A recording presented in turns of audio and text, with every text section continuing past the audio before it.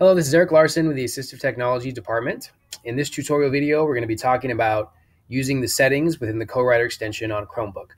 So CoWriter is a great resource for writing support for students with disabilities, with features such as word prediction and text-to-speech.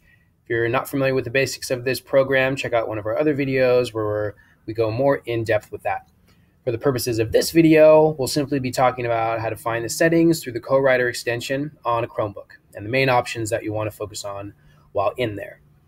Having the option to change various things such as the size of the predicted words, the color of the prediction box, etc. can provide increased accessibility for our students. So here we go. We have a blank Google Doc page and I've activated the CoWriter program by clicking on the purple cloud icon up in our toolbar here. So we have CoWriter up and going on a blank Google Doc. To find the settings, you're going to want to go up to that purple cloud and you're going to want to right click. You can do this in a couple ways on a Chromebook. I like to do a 2-finger tap on the mouse trackpad. From the drop down menu, you're going to go to options. This will open a new window with all of our various settings. As I'm giving examples and changing things, I'm just going to be toggling back and forth through these two windows. So we'll start on the right side at the top where we can change the features for our word prediction. We can change the number of guesses. So I can increase that from 2 to 4. Going back and you'll see that now as we start to type words, we will have 4 choices here. And you can go all the way up to 9. You can change the font of the letters of the words that are predicted. You can change it to Arial. You can change the color of the letters and of the words. You can also change the background color.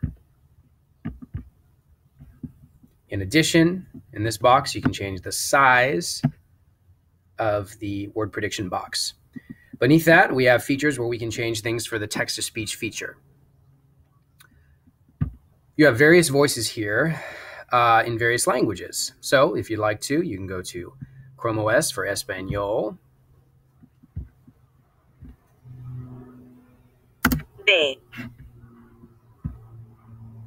And various other languages. We're going to keep it on female English. Welcome to the CoWriter extension. You can change the pitch rate and volume of speech using the sliders below.